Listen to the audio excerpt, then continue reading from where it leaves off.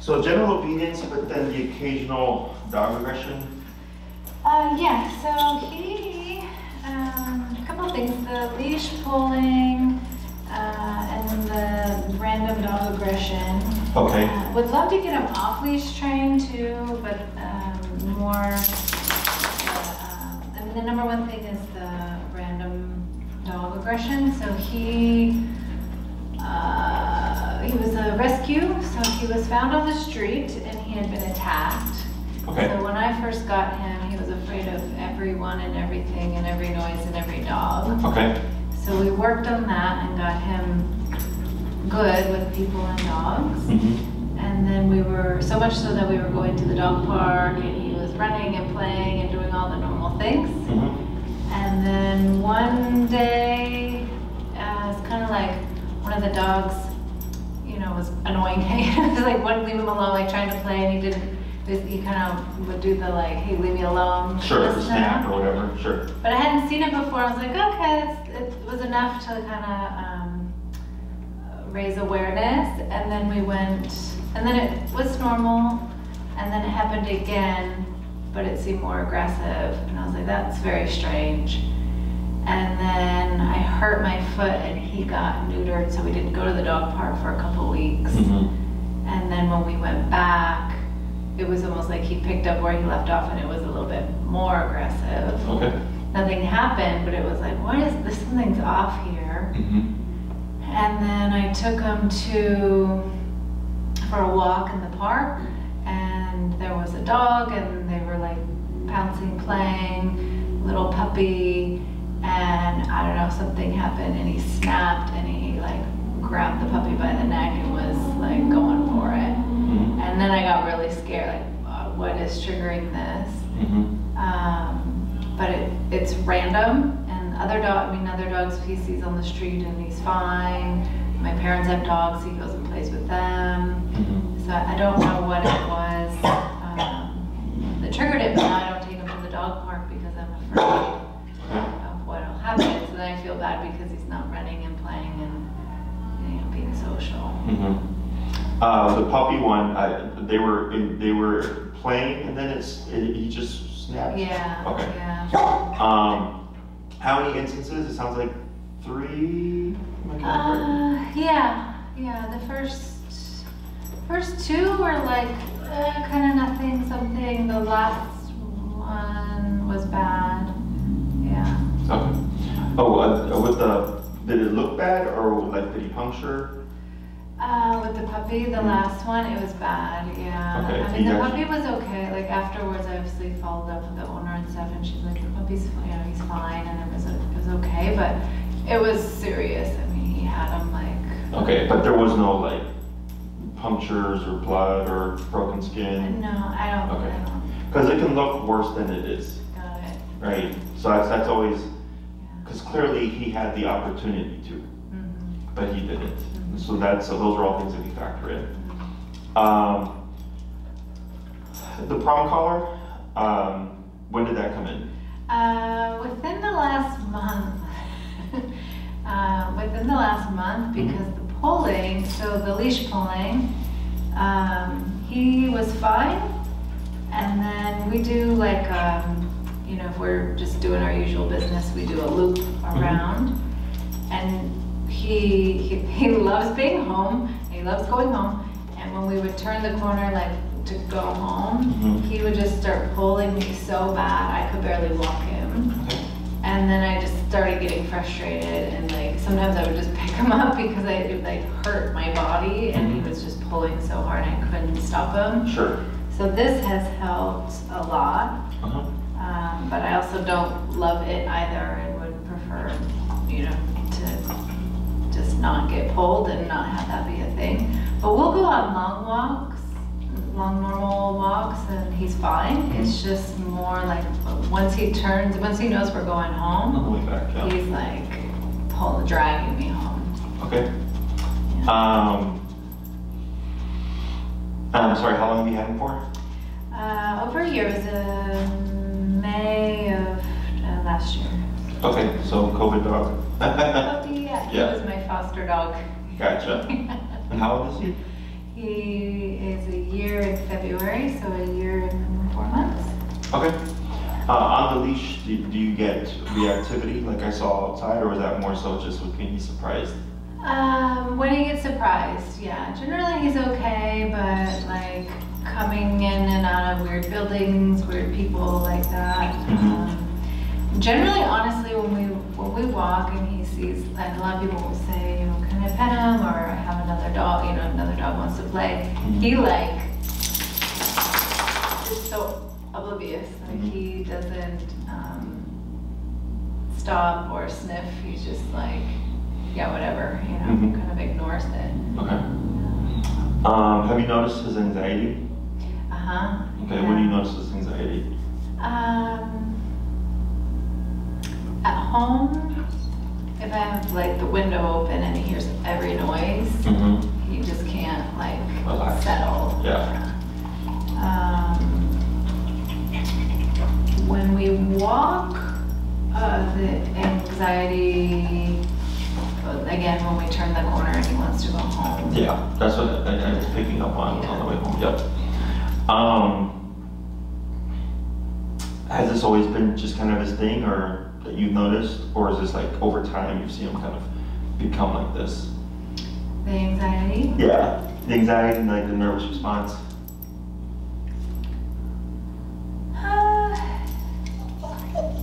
In some ways it's gotten a lot better. Okay. Like, I mean, that initial couple months he was afraid and anxious of everything. Okay. So that, in some ways it's gotten better. This little bit of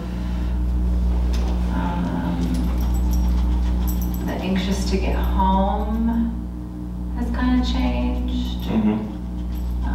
The little bit of anxiety you see in the, like when we came in, that's normal.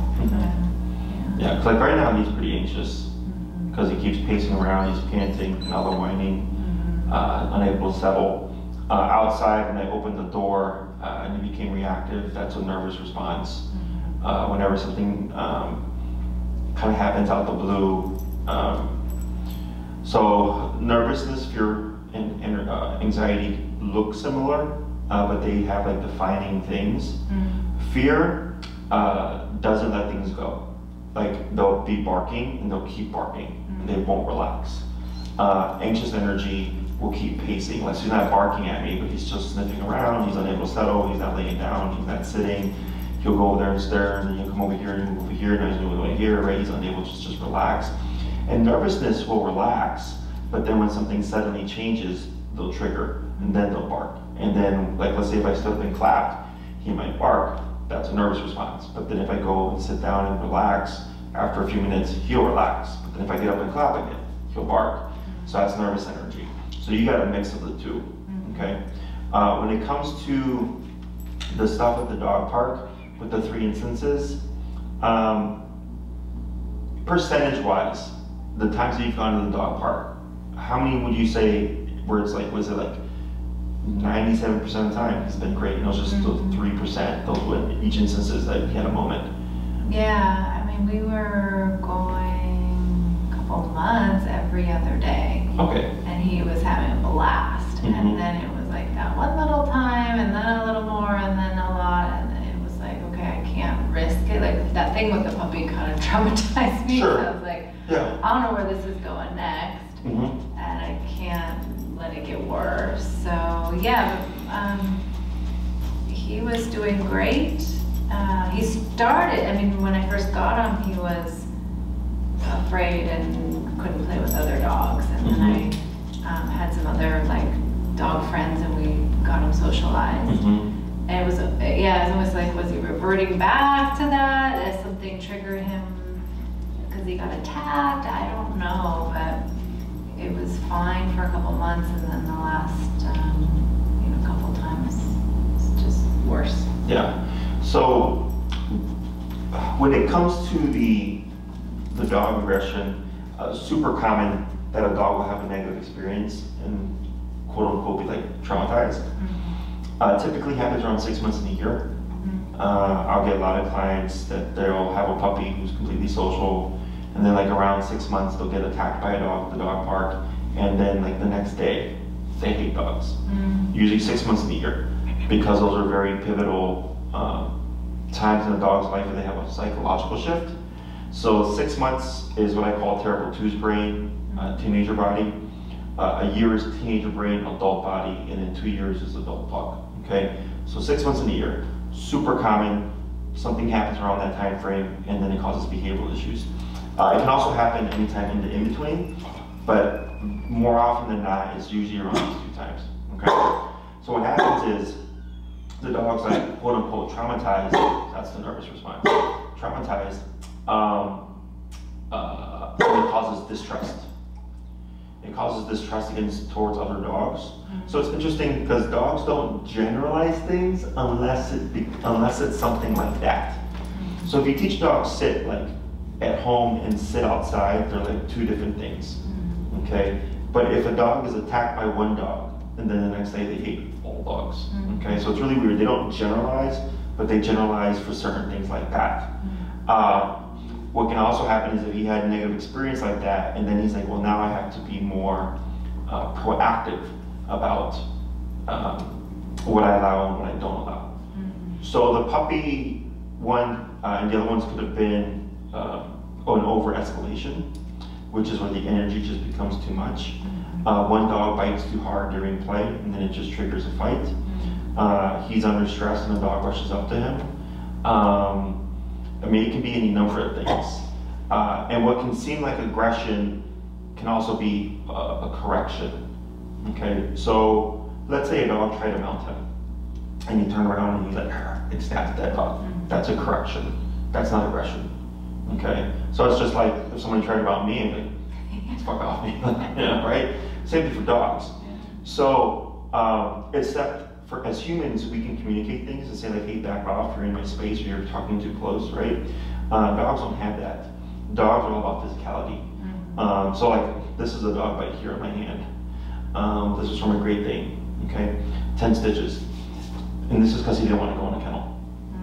Okay, and he's not aggressive. He's a big goof. It was his first day here. He was here for a 4-week board and train. And I was actually just trying to see, was he going to fit in the kennel? Okay, so I wasn't even going to put him in. I was like, are you going to fit in here? And he was like, I'm not going in there. And he bit me. Okay, he still comes here, he comes to daycare, he comes to boarding. He's completely social. Okay, so he wasn't aggressive. He just had never been in a kennel. Okay, so I remember when I talked to the owners about it, they're like, oh my God, we didn't know our dog was aggressive. This and that, like your dog's not aggressive. Like your dog was just stressed, never been here before, and did not want to go in the kennel. And his way of telling me was by, biting my hand. And we've not had an issue with him ever since. And he's been coming here for like 1.5 years now. So that was a correction to me, even though we might think that this is like severe, right? In the dog world, like that's completely normal, okay? So when it comes to those moments of, random aggression, I'm picking up more like most likely corrections, but then on one of them he went overboard. Okay, and that can be just pent up stress finally coming out. It's kind of like with humans, you get a lot of stuff just kind of on your mind, and then finally you add one more thing, we just like, that's enough, right? But as humans, we might scream, we might yell, right? We don't bite other humans, right? In his world, that's their language. Dogs are very mouth-based. Like right now, like you hear something, he's barking, right? So go ahead and pull him in, and then you're gonna pull up on your leash. Pull straight up, up. Pull up with your left hand, and then down with your right. Is he fine with people? Yes. Yeah. Let's see.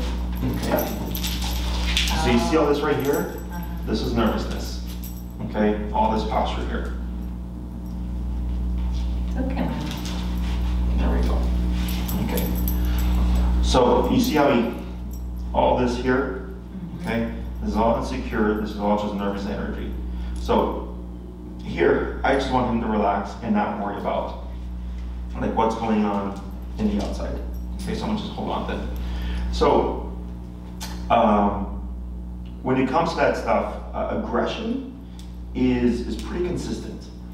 Every time you walk by the dog's bowl, they try to bite you. Every time someone comes in, they try to bite them. Every time they get near a dog, they try to bite them. Like it's very consistent. Think of aggression as kind of like a person with anger management issues, right? They blow up to an extreme for even the slightest thing. Okay, so similar for dogs. Here, I think what's potentially happened is he's kind of lost his way. You already had a dog with issues from the get-go. You noted it. You're like, yeah, he wasn't very social. He was kind of scared and very anxious, and he still is. He's just gotten a bit better because he's gotten some more consistencies from you. And then, take him to the dog park, socialize him and all that stuff. But then eventually something happened, and then it caused, in his mind, like, oh, okay, like I guess I have to defend myself or be proactive. Because in his world, it's kill or be killed. That's how dogs think. Okay, but we don't think that way. So when I get dogs that are like, for instance, leash reactive, I'll tell the owner, like, for you see your neighbor walking your dog, you're like, that's my neighbor walking my dog. Like, but for your dog's going, that's a potential threat. And I'm gonna put out threat first so that they can't hurt us. Does that make sense? So here, when it comes to his issues, it could just be overstimulation, an overload of stress. Like right now, he's overloaded with stress, okay? And what I'm doing right here is just adding a bit of structure and control to help kind of taper him down. You can still see how he's still interested, right? So right now, I'm not telling him to sit, so to speak. I'm telling him to relax. Do you mind if I just clip on his prong? Sure. Okay. And then just should be up here.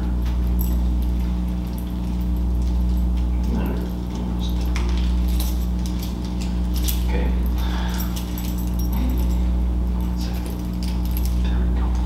Good. So these are meant to be fitted up here. I'm assuming you had it fitted to this as a backup? Yeah. Yeah. Okay. Yeah, so prongs are meant to be fitted on the top here. This gives you the most control. I'm not a huge fan of these nylon clip ones. In my opinion, they take out like 80% of the function of the prong. Okay. It may be better from what you experienced before with him. Harnesses are meant for pulling. Harness can also escalate stress.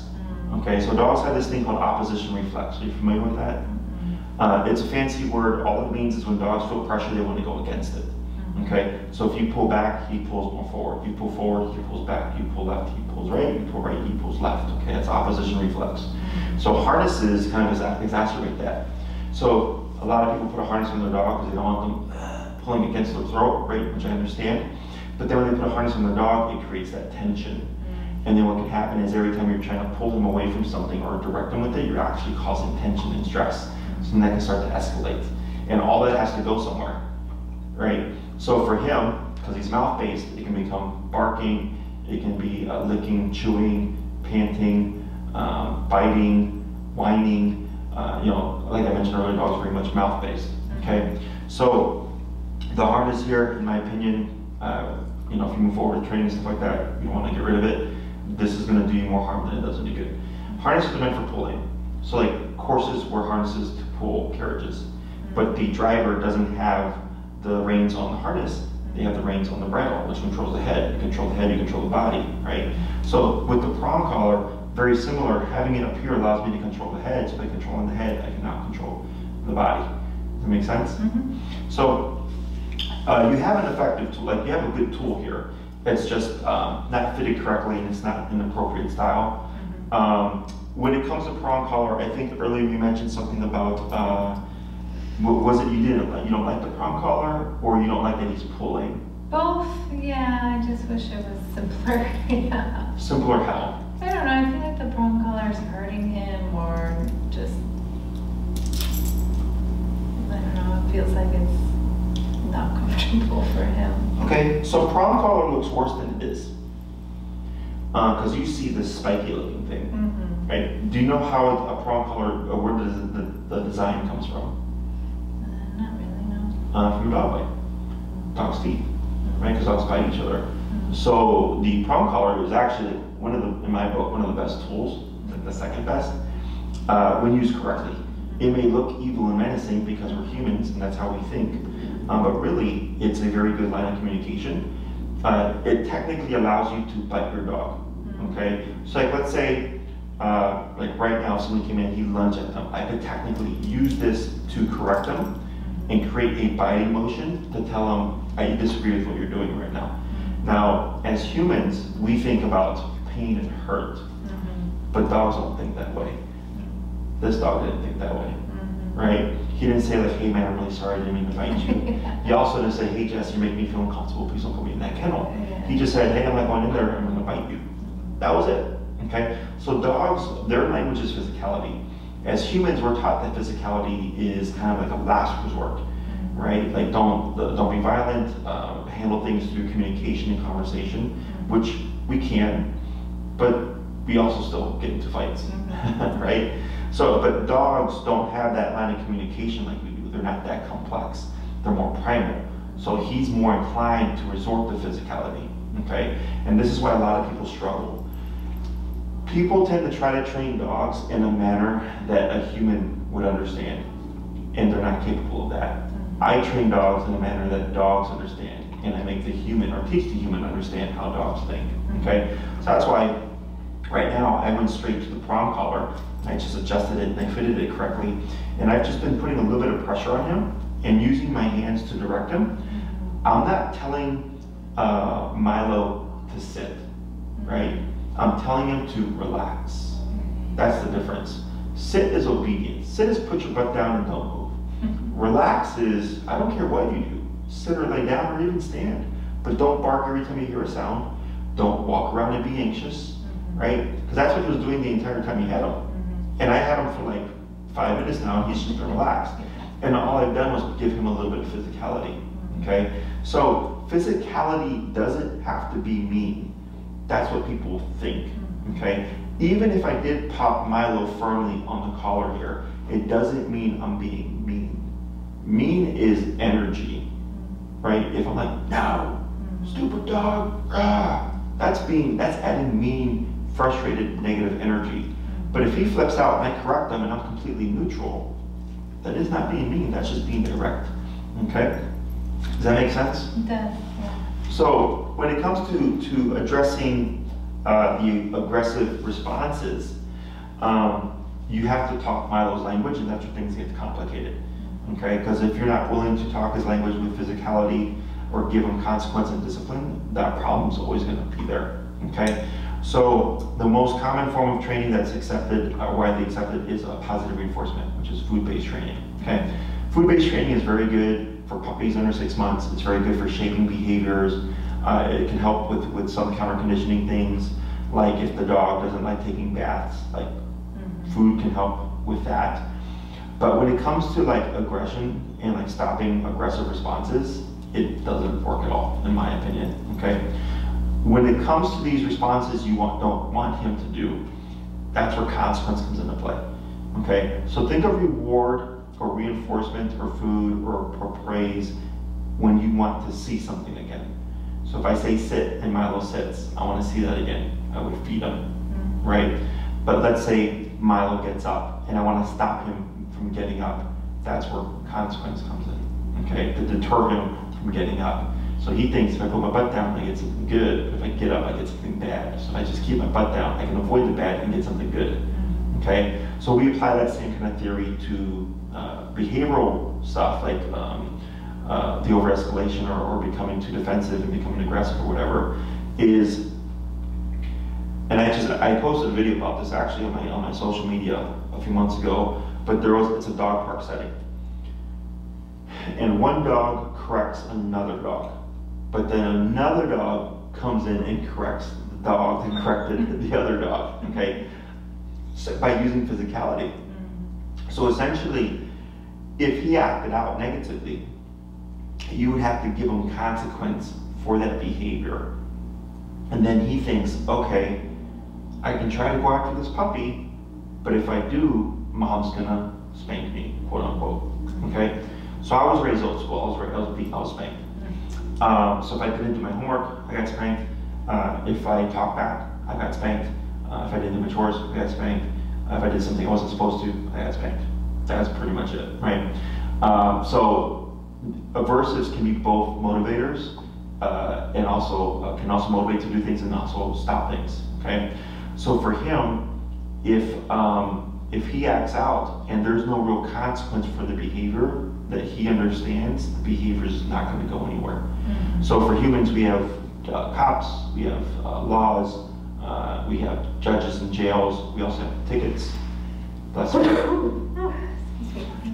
We have things like fines and tickets, right? But then if you commit a crime, you might go to jail or prison. Those are consequences for behaviors, right? Jail and prison doesn't matter to him. Getting fined doesn't matter to him. Not getting the piece of chicken doesn't matter to him.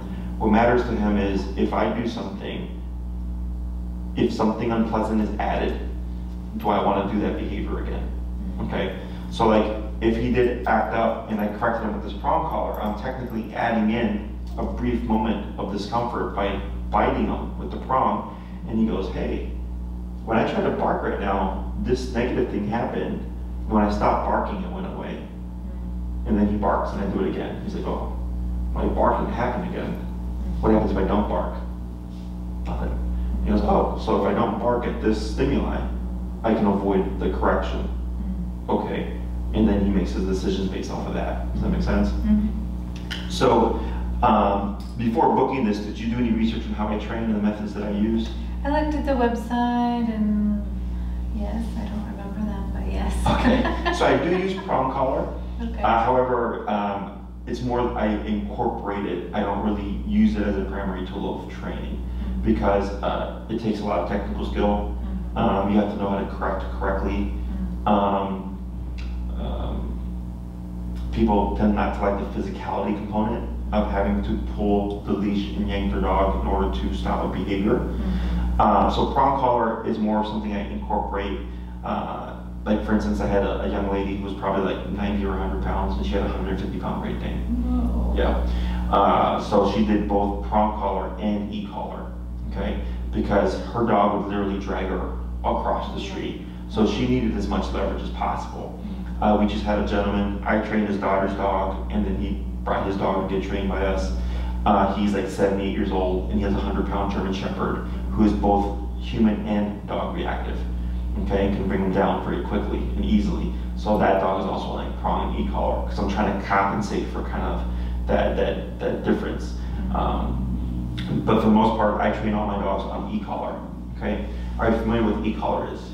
Kind of, sort of. It's like the buzz collar. Sure. So some people call it like a shock collar. Shock would, in my opinion, is an incorrect term, because shock implies you're electrocuting your dog. That's not what an e-collar is, okay? It's not electrocution. If it was electrocution, I'm pretty sure it wouldn't be allowed, okay? E-collar is essentially what is a miniaturized TENS unit. Are you familiar with TENS units? Have you ever been to a chiropractor or a physical therapist? Have you ever seen those videos where they recreate labor contraction pains in men? Yes. Okay, that's an e-collar. Okay. So obviously labor contraction pains are painful, right? So they have to go to an extreme to recreate that in men. But what it is a muscle stimulator, okay? So there's this thing called a TENS unit where it's like these little circles, and they put them on your arm, for example, and when they turn the machine on, it moves your muscles. So if you've ever seen like infomercials for like the workout your abs as you watch TV thing, it's the same technology, okay? So it's a muscle stimulator. But when people think electric, they think electrocution, okay? So it's the same technology, it's just muscle movement, it's muscle contraction. And the reason why I use this tool is because right off the bat, you get off-leash control, okay? Two, it's very common sense and logic based, the way that I teach it at least. It allows you to correct his behaviors even if he's off the leash. So like if you're at the park and he's looking tense, you can stop him even if you're 20 feet away. And you can prevent the behavior from even escalating. Here at my facility, you know, we do smaller groups of play so that we can control things. So one of the problems is if we think of energy as 1 through 10, a lot of times when dogs get to 5 to 6 is when scuffles start to happen. So it's kind of like growing up when kids would play too rough and then it would escalate into like a pushing fight or like a fist fight, right? They start off playful But then someone pushed too hard or someone did something too rough, and all of a sudden we have a fight. It's the same thing for dogs. Okay, so we have some dogs who have issues with like escalation, and we can de-escalate them using the collar so that they never get to that 5 to 6 threshold. So we don't see the outbursts like you've seen with this guy. Okay. The other thing is, let's say he, for whatever reason, he did somehow find himself in that situation. Pulling him away from that situation can be dangerous both to whoever's pulling him away and the dog they're pulling him away from. Because if it is an intensity and you just reach in, we get what we call redirected aggression. And then he's so kind of lost in the moment that when you jump in, he doesn't know, and he just bites. Okay, and that's happened to a number of clients over the years. Or when you're trying to pull their dog away, he doesn't want to lose the grip, that they'll bite even harder, and the next thing you know, you're ripping tissue. Okay, and that actually happened. A client had told me about a Great Dane that attacked a dachshund, and they pulled a Great Dane off and they pulled off the dachshund's back. Oh. Yeah. Okay. Yeah. It's crazy. Yeah. So by pulling the dog away from a fight, you can potentially make things much, much worse than they actually are. Okay. With the remote collar, it gives you the ability to disengage him without any real risk to yourself or the other dog, because he has to consciously decide to remove himself. Okay. So like I had a client, her dog was social, they were at Oz Park, she was playing fetch, and some random dog went after her dog's ball at the same time her dog was getting to it, and it triggered into a dog fight. So then she had to max out the collar, but she was able to return her dog within like a half second, and nothing happened. You know, her dog yelped because of the intensity, but I told her it was either that or you risked there would have been a worse fight, or if you would have gone in yourself, you could have gotten bitten yourself. Okay, so, but the idea here is that we don't even get there in terms of the escalation, all that stuff, because you're being more proactive about not allowing them to get to that mindset. Questions so far about any of that stuff? Yeah,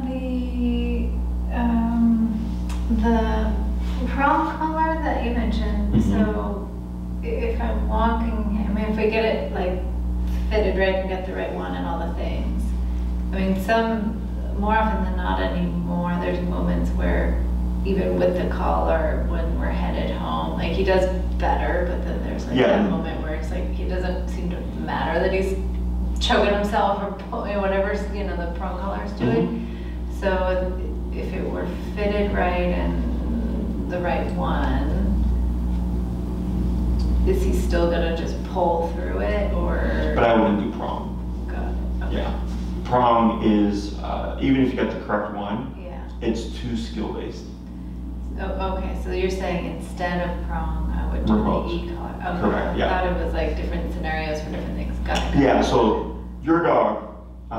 So I primarily train with e-collar. Every now and then I incorporate prong collar. Okay, so we would go with the e-collar. Correct. Yeah. And then it would help with the pulling too. Yes. Okay. Yeah. And then with the socialization, is that something that we, like in your small group here, we would try it out, or like where would you start with that? So if socialization is something you're wanting to accomplish with them, you have to muzzle condition them. Muzzle them, yeah. Correct. Because if we did it here at my daycare, I put my dogs at risk, right? If we did it with your friend's dog, we put that dog at risk. If we go to the dog park. Yeah, so that was the part I was worried about, is like, it seems like, because I don't know which way it's going to go. Correct. Okay. Yeah, because, and the other thing is, and you're not me. I've been doing this for over 10 years now. Aggression is my specialty. I can read dog behavior very well. And it's kind of having to catch you up, right, with all the stuff that you would need to know. And there's like a bunch of variables here. So he doesn't need the dog park. He doesn't need the dog park? He doesn't think about that. Okay. He doesn't think and goes, man, I wish I would have behaved myself because I could have stayed at the dog park longer. Well, yeah. But I like that he's playing with other dogs and running. He's a runner. He wants to run and play. But that makes you feel good. Yeah. Yeah. But he doesn't need it. Okay. Now, the reason why I say that is dog park, and if that's one of your goals, that's fine. But dog park comes with a lot of variables.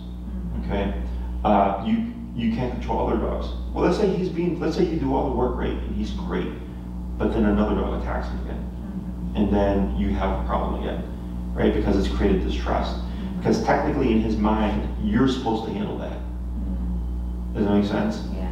So like when I get clients who they'll be walking their dog just on the street and they're charged by an off-leash dog, and literally the next day their dog is dog reactive. And they're like, Jesse, why? I'm like, because the dogs lost trust in you. They got charged by an off-leash dog, you didn't handle it, they had to handle it, so then they leave the next day going, you know what, I'm not gonna let that happen again, right? So dog parks, a lot of variables. The intensity, like you can control his intensity, but what if the other dog keeps coming at him? And then at some point he's like, hey, mom told me to be calmer, but you're not stopping, so I'm gonna have to address you anyways. You know, it gets kind of complicated. Now, if you're socializing with dogs that you know and are very familiar with, like, that's fine. If he was going to the dog park before and he was fine, it was just 3 instances. That's why I asked earlier, like, what was the percentage? You're like, well, you used to go with like every other day. Yeah. So chances are his behavior is gonna, in terms of the reactivity stuff or the escalated behavior, would be much more minimal, but doesn't mean it won't happen. Okay, so aggression or aggressive responses aren't things that dogs are born with or without. Okay, that's like, I think it's interesting because humans will say like, oh, is your dog, you know, my dog's friendly, they're not aggressive.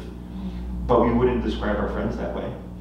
This is my friend, he's very friendly, he's not aggressive. Because any human is capable of becoming aggressive, right? It's just a matter of, are they put in a situation that they feel they need to?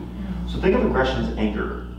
So if someone said like, you know, I can make it so you'll never get angry again, would you believe them? No, right? Because there's so many variables. And the same thing for dogs. That when it comes to the aggression, just think of it as an escalated form of anger, right? So it can always happen. It's just, is he put in a situation where he feels he needs to? Are you being proactive about making sure he doesn't get to that point, or not putting him in a situation where he may need or he may feel that he needs to be? Does that make sense? So like if I have a dog that doesn't like to be touched by people, right? And then the owner puts him in a situation where they're having a stranger just pet them. Like obviously there's going to be something there because they're pushing that stressor, right? We can do all the work in the world to teach the dog not to bite people, but if put in that situation, that dog still technically has that option. Does that make sense? So I don't think you have an aggressive dog. Okay, I think you have a dog that's lost himself, and he's got some distrust issues, not as bad as other dogs, but in situations where he feels threatened or something happens, he's thinking, I gotta go there. Does that make sense? So the theory here with how we would approach this is we also have that anxiety issue and the nervous stuff. Okay, we gotta kind of get that under control too. And I can't make him unanxious and unnervous, but we can teach him how to handle it better. And then I teach you how to handle an anxious or nervous dog. Okay, so like earlier, anxious, here, calming down. And he's growled a couple of times, but each time I've addressed him, right, very easily and simply. But I'm getting this response. Does it make sense? So this here is more technical. It may not seem technical, but it's a lot of feedback in terms of physicality and me putting my hands on him and using prong pressure and knowing when to relax once I've gotten the result that I wanted. And because I'm talking his language, I can achieve this very easily, okay?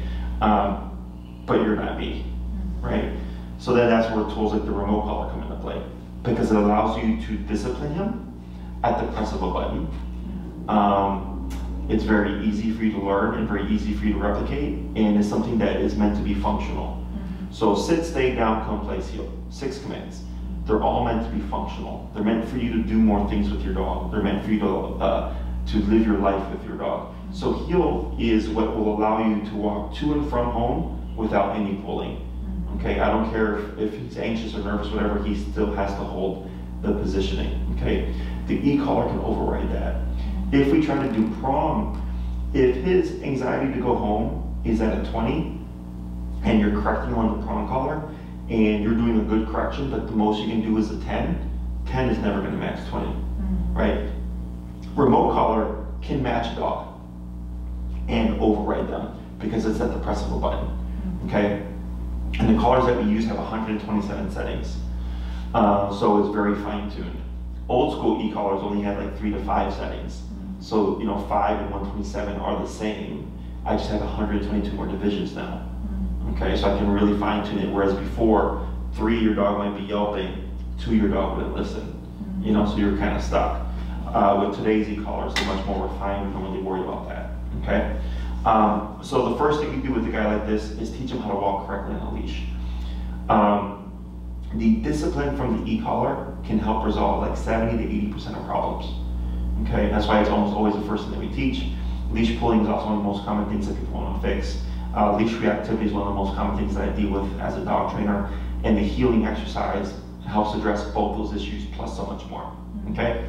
So once he gets discipline in his head, and it's also it's not confrontational, he doesn't know where it's coming from, he just knows that there's discipline involved.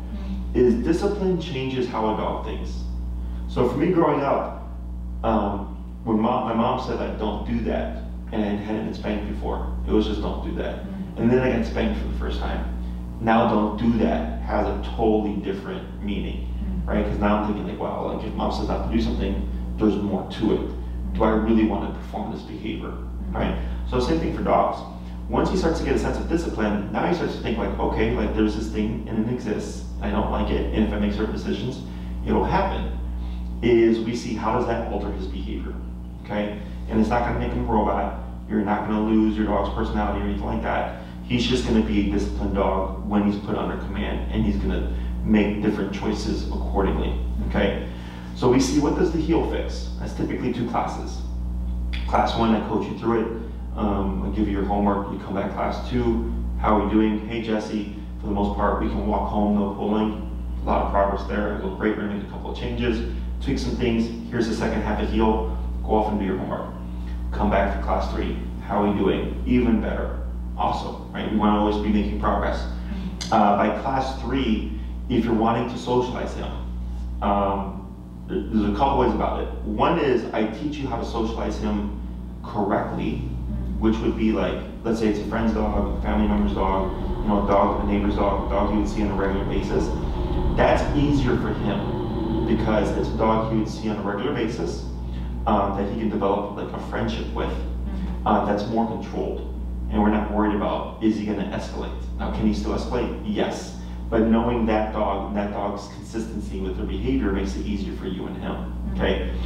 If you're trying to do dog park setting, there's no real correct way of bringing a dog into a dog park, because if you go to a dog park, they tend to charge the gate. Okay? That's actually a big no-no in the dog world. That's why a lot of times dog fights will happen coming into the dog park, because the dog feels overwhelmed because they just see all these dogs in their face. That's when it happened for him, the times that it happened, it was like within the first 5 minutes. Yeah.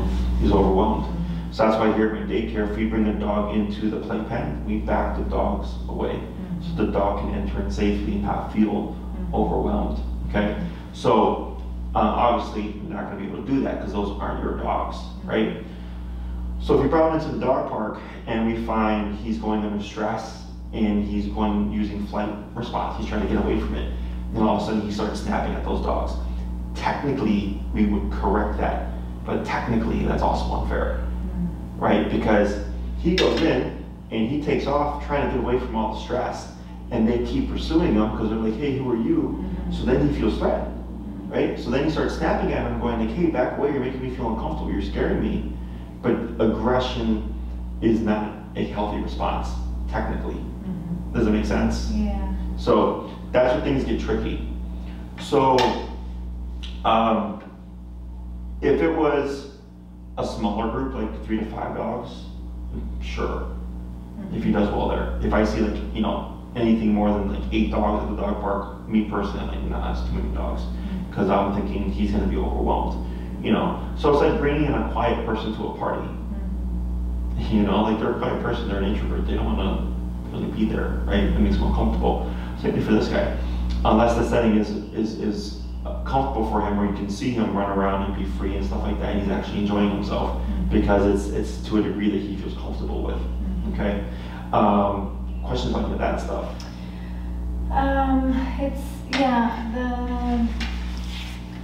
You mentioned like he doesn't need the dog park, and I guess for me, it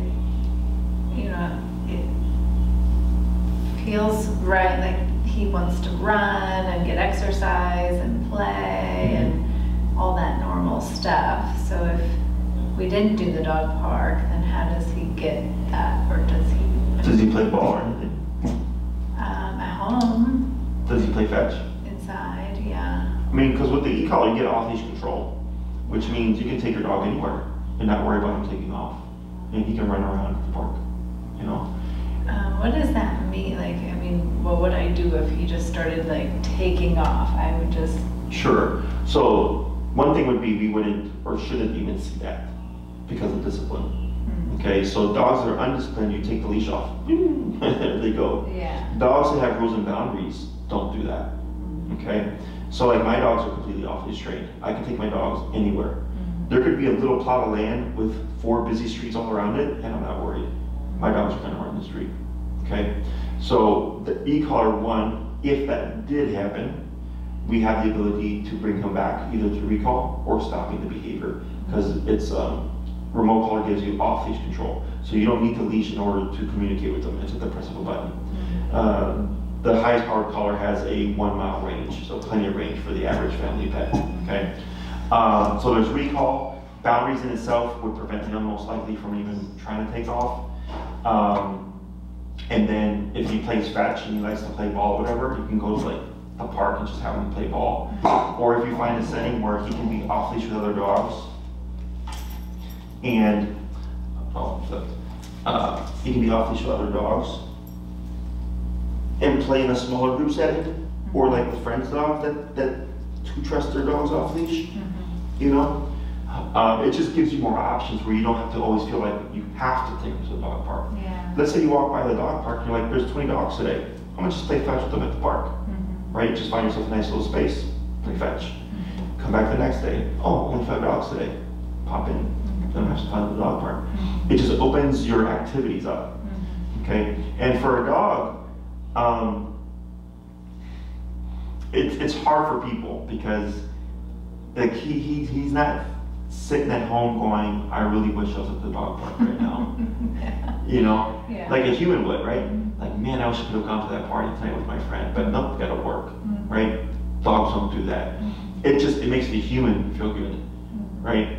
So like my dogs, they used to be super social and they'd play with everyone and everything, but now they're old, they're like 8 to 9 years old. They're past that. They'll socialize and they'll sniff dogs and stuff, but they're just not players anymore. What they would rather do is I just walk with them to the park, let them be free, and they like to sniff and pee and poop on stuff. That's their thing now, So for him to be happy, he doesn't need the dog park. For him to be happy, in my opinion, is he needs to know structure, boundaries, rules, the fact that you'll handle things if something happens, that you'll hold him accountable for it, but then also he would get to do more things with you because you have this level of control. So like my dogs can go anywhere with me. They can go to a restaurant with me. I can take them to the store. I can take them out hiking on a trail. Doesn't matter if there's deer, raccoon, whatever. I can take my dogs anywhere because of the level of control I have. So their quality of life is much greater because I'm not limited to things, right? I did a consultation earlier and their dog lunges at people and dogs, and they can't take the dog anywhere, and they can't have people over. So they've had to withdraw, right? So I told them, with more control, you'll start to have an actual quality of life with your dog because you'll be able to not only stop and deter things, but have the control to take your dog places where you normally would avoid because you have that level, okay? Now everybody's level is different. So, like some people just want to walk their dog and go to the park.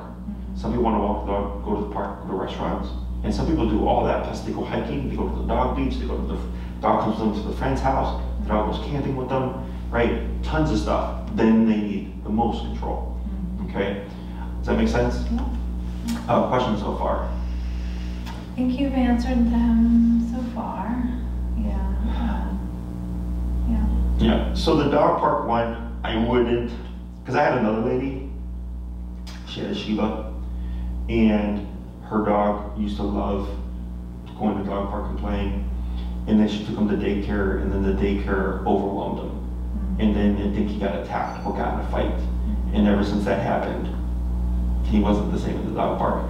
So then she's like, yeah, I go to the dog park, and he minds his business, but if a dog tries to sniff him, he gets aggressive, right? And she showed me videos, and I was like, so you tell me if you take your dog to the dog park, he's fine, but the moment a dog comes up to him, he gets aggressive. And she goes, yes.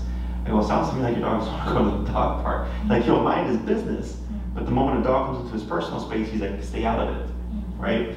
So I was like, and unless you're controlling other people's dogs and telling them, like, hey, keep your dog away from my dog, which then makes it unfair to them, like, your dog's really not wanting to be at the dog park, you know? But she felt, because it made, again, her feel good, that he needed it. And I was like, maybe in the beginning he liked it, but ever since that experience, he's not the same dog anymore, you know? And then other than that, he was like the laziest dog too.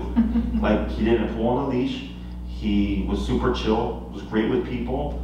He was great with dogs that he knew, no issues with them. The only issue was the dog park. And she wanted to take him there because it made her feel good. And I was like, but your dog's not liking it, you know? So there's a number of variables there. Not to say it's not an option, but I would just probably avoid it at certain times. The running, I wish he could just run. He loves to run. So I was taking him, like, my parents have a tennis court across the street, and when nobody was in the tennis court, I let him just go run in the tennis court because he loves to run so much. So it would be nice to do the off leash in the park so he could run. I haven't done off leash because I was too afraid of him running away. Yeah. For sure. So in terms of like length of time, you're at minimum at 6 classes, and then there's 9 and 12 if you want. Okay. If you decide to do the 6, 2 on heel, 2 on recall, which leaves classes 5 and 6 for like behavioral stuff if you'd like. Okay. I can even cut recall in half and only do one part of it. It's the most important part. The other part is just kind of like an add-on to do more behavioral stuff, right? So if it's like, hey Jesse, I have a friend who has a dog they've never met before, and I would like to introduce them correctly. I can show you how to do that. Once you know how to do it, it's really just repeat, rinse and repeat. That's literally all it is. Because it's me teaching you a skill. Obedience is us teaching him a skill. Okay, so heel is a skill, walking at your side. Come when called is a skill, come over here when I call you. But teaching socialization is me teaching you how to socialize them correctly. Dogs already know how to socialize. It's humans that don't know how to help them socialize. Okay, so that's usually probably like a class, maybe 2. The only reason that we might do 2 classes on it would be if, like, let's say the first dog we worked with was like a passive female, which would work well. And then the next one was like a hyperactive male, right? You got 2 different energies. So then the process would be the same, but his responses may be different. So then I would teach you, like, okay, you know, when this dog has this much energy, this is what you're gonna do. You wanna avoid this, so on and so forth. So that it's as positive as possible. Even if something bad happens, we correct it, we work through it. People, when they see something, if they try to socialize their dog and it doesn't go like they hope it will, they tend to like not want to do it. But I tell them, no, you gotta correct it and you keep moving forward, otherwise your dog will never get over this part, you know? So we just keep repeating it, but that's what's so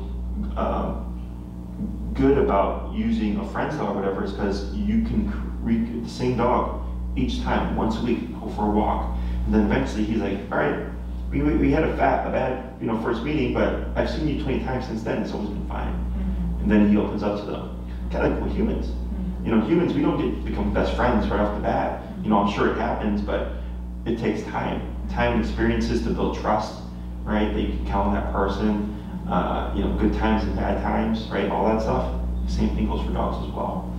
Okay, so at minimum 6 classes, 9 and 12, which is get you more control obedience-wise. The only command that has to be off-leash reliable is the recall, which is come when called. Because if it's not reliable off-leash, it's kind of pointless. Okay, which even though I'm just covering it with you in one class, it's really just practicing to get to that point, okay? Recall tends to take the longest for people to get to be fully reliable, because you have to go to the park, put him on a long leash, so you can practice recall with him safely and not worry about him running off in the beginning stages. There's also a number of stages. We go from the short leash to the long leash, to long leash dragging, to no leash enclosed area like a tennis court, to no leash unenclosed area, okay? Because it all comes down to the handler. So like I get clients who within a couple of weeks are already like, yeah, Jesse, we take our dog off leash already, like the dog's great. But their confidence and their control is very high, right? But I get other clients whose dogs are really well trained, but the client themselves doesn't trust the dog. So that takes longer because they need more practice, they need more consistency and successes with their dog before they build their trust and like, okay, I do have control over my dog and they won't run away, okay? So that's always the variable. So within the 6 classes, don't expect your recall is going to be perfect. You're going to have the skills to do it. You just have to go out and practice it, okay?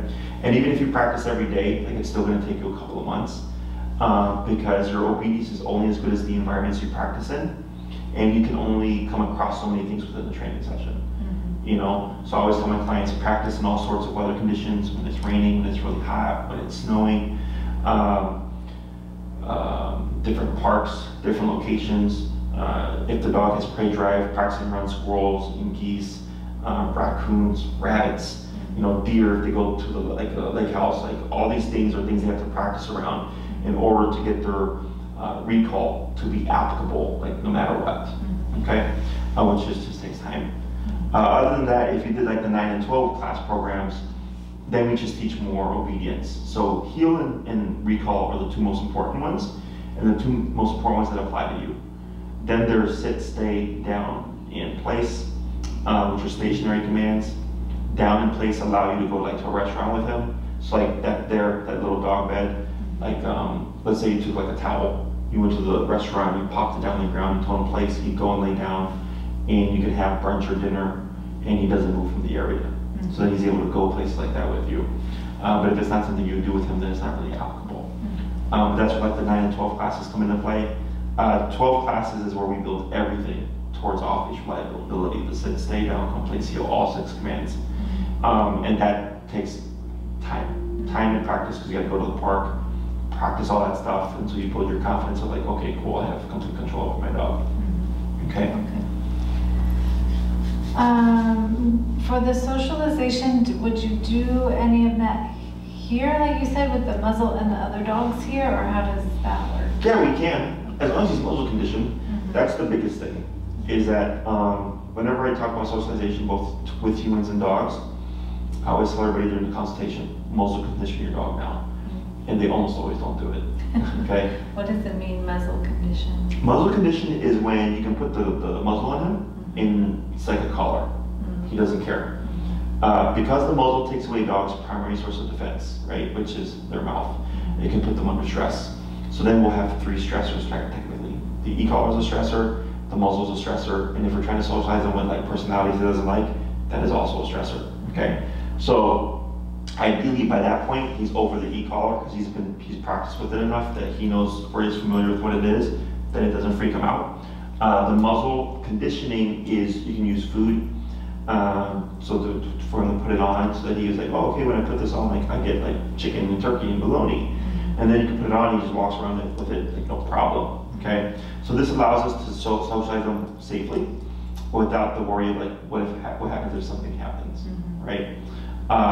Same thing if you're like socializing with a friend. Interesting with people is that like, people will walk up to other people's dogs and pet them with no permission, but the moment someone says, would you pet my dog? People get suspicious. Because they're like, why do you want me to pet your dog? Oh, because he's kind of shy with people, we're trying to socialize them. And the person's like, your dog's gonna bite me. Like it always happens, right?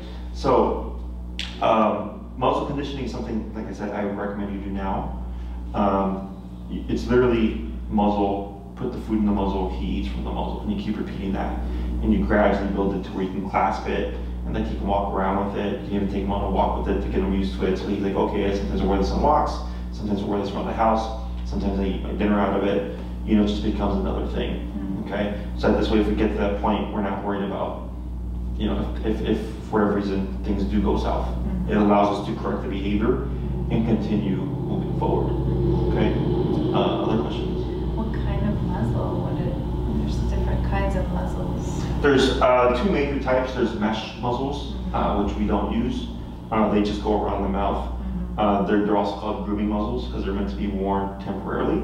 The style that we use are called basket muzzles that are open. He can open his mouth, he can drink water, he can take food, but it's a basket style.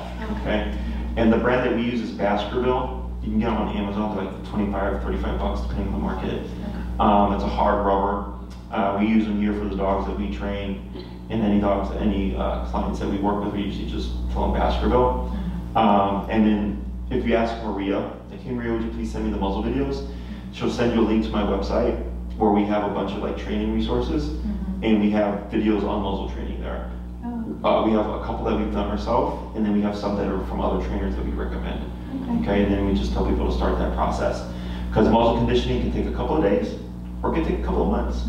Okay, we don't know how it's going to work for your dog, but at least by the time we get to the point where we need it, like you've already done something, and it just makes life easier. Okay. Other questions?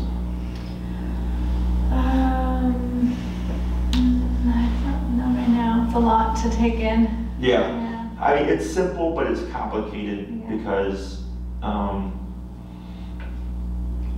people typically think like, you know, food-based training, but it doesn't work behaviorally. So when it comes to remote training, it sounds complicated, but it's pretty straightforward. And if you want to get an example like what that looks like, you go to my YouTube channel. Lesson ones are always great to watch because no one knows what they're doing, and you can see like how the process works and how we layer in the collar. Other questions? I don't think so right now. Yeah. How much does he weigh? He's 35-ish pounds. Okay, he's pretty solid. Yeah, from what I can feel here. He's got a lot of muscles. His legs, he's got some serious leg muscles. Yeah. So the collar that you would technically need is for 35-pound dogs and under. It runs about 237-ish with tax. Half-mile range, fully waterproof system. And I think I saw he's a Basenji Beagle mix? Yeah, and probably other stuff, but I don't know what. So. You never got him tested or anything? So his, when they found him, he was with his brother, and the owner of the brother got the brother tested.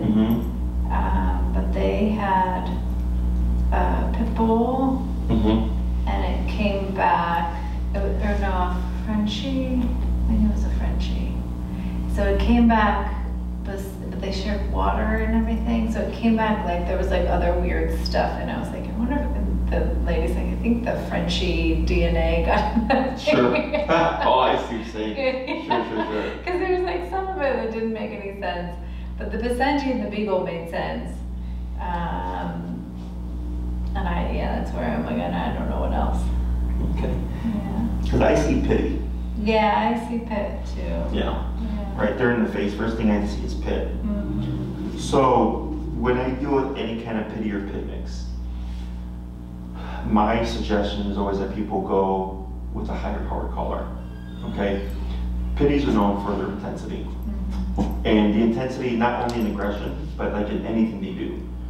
If it's anxiety, if it's fear, if it's nervousness, pitties tend to be like a little bit more intense about it. So like a reactive German Shepherd versus a reactive pitty are like two different animals in my book. And I have a pitty myself. I love pitties. I've trained so many throughout the years. They're definitely more intense than other dogs. Is that they're built tough because of the background. And so like if with the 35-pound for the e-collar for his size, technically it's for a dog his size. But I always want to think worst case scenario. So our worst case scenario would be like if he did get in a scuffle, right? Is you may not have enough output on the lower powered collar to stop him in the moment, okay? So my suggestion is you go with what's called the Black Edition. It's I think we're talking 330-ish with tax. It's a 1 mile range, fully waterproof system, but it's meant for 70-pound dogs and over. Okay. Now the reason why I recommend that one is you don't have to worry about if there's a bad moment or something. It's the highest powered collar that's going to override them. I can use it on my 8-pound Chihuahua. It's perfectly safe. All it means is you get more from less. Okay. So on your small collar, you could be, let's say, at 80, but on the Black Edition, it would be like 35. Does that make sense? No, sorry. 80 on the small collar would be like the equivalent of 35 on a high-powered collar. Okay, I'm with you now. Yeah. So you need, so if you're at 80 and he's not responding, you only have 47 levels left. Good. But if I'm at 35 and he's not responding, I have 90 levels left. Okay, so it gives you a bit more wiggle room there.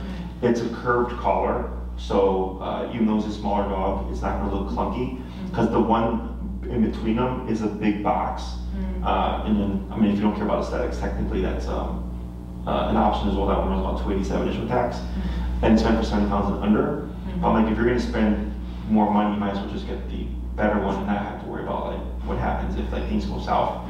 The other thing you also want to think about is, let's say he's off the leash and someone blows up like a firework or something and it spooks him.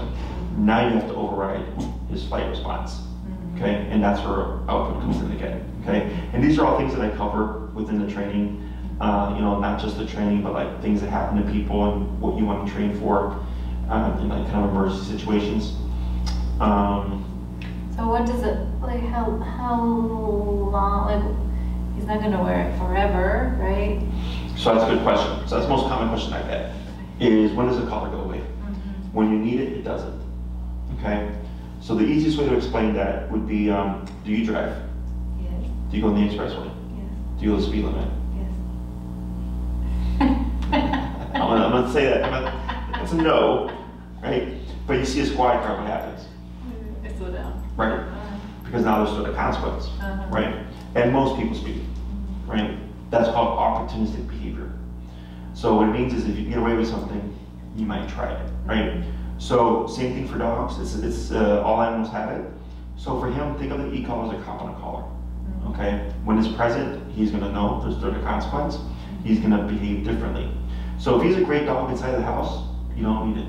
If he's a great dog at your friend's house, you don't need it. But if it's like, I'm going to take him off leash at the park, we're going to go for a walk, we're going to go to the dog park, you're going to need it, because there's a lot of variables there. Okay, a lot of people will ask like, well, when does a dog learn to be a good dog? That's not a thing. Okay, dogs don't make decisions like that. Humans can. You know, I could say something to someone and hurt their feelings, and I go, man, that sucked. I don't like that I hurt their feelings, and I don't like the way that I felt after I hurt their feelings. I'm not going to say something like that again to them or to a person. I don't want to better myself that way, right? That's a human thing. Dogs are reactive. He responds to what you give him. So if you're giving him structure and discipline and consequence, he's going to give you that. But unfortunately for us, our means of discipline is external. It's a remote and a collar. His means of discipline is built in. It's right here, right? So if another dog bit him and corrected him and he respected it, whenever he was around that dog, he would behave.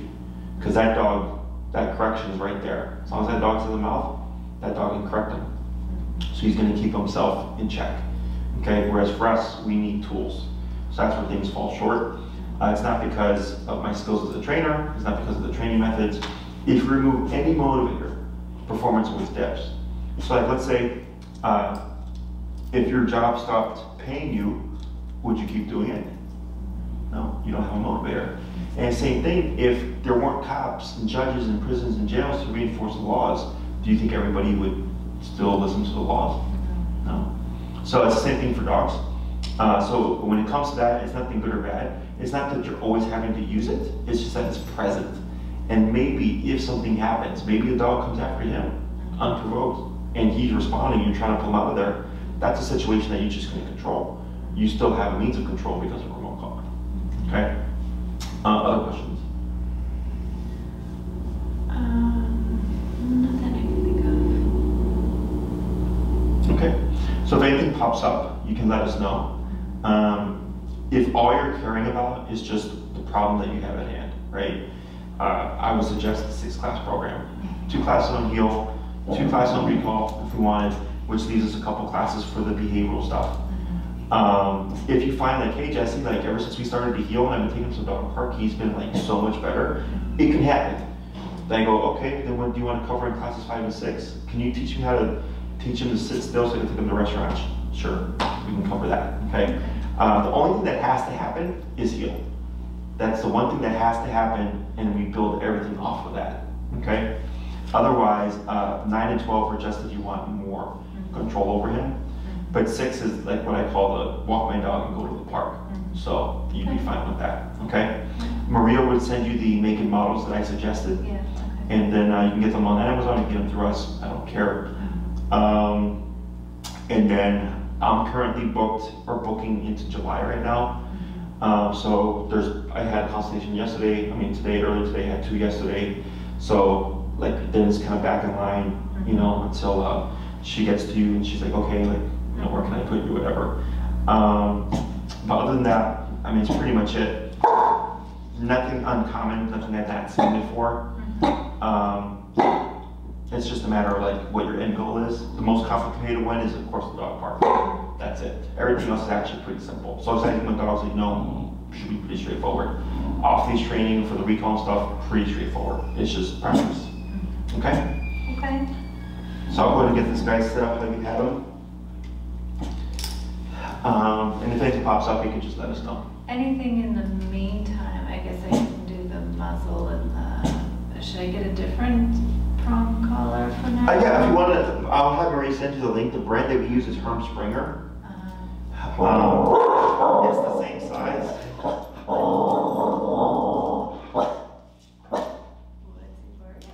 Not sure. The painting in there. That actually happened the other day. Barking at the dog. There we go. Herm Springer, you have the correct size here.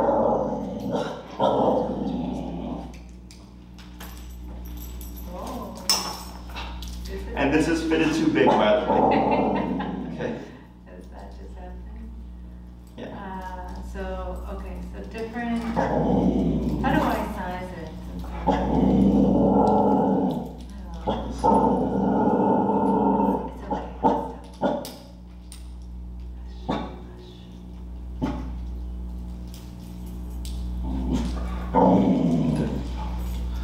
Alright.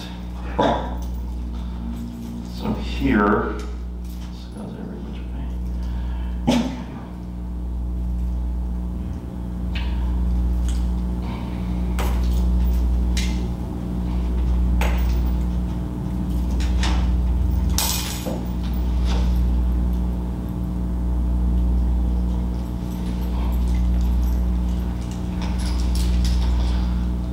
So here,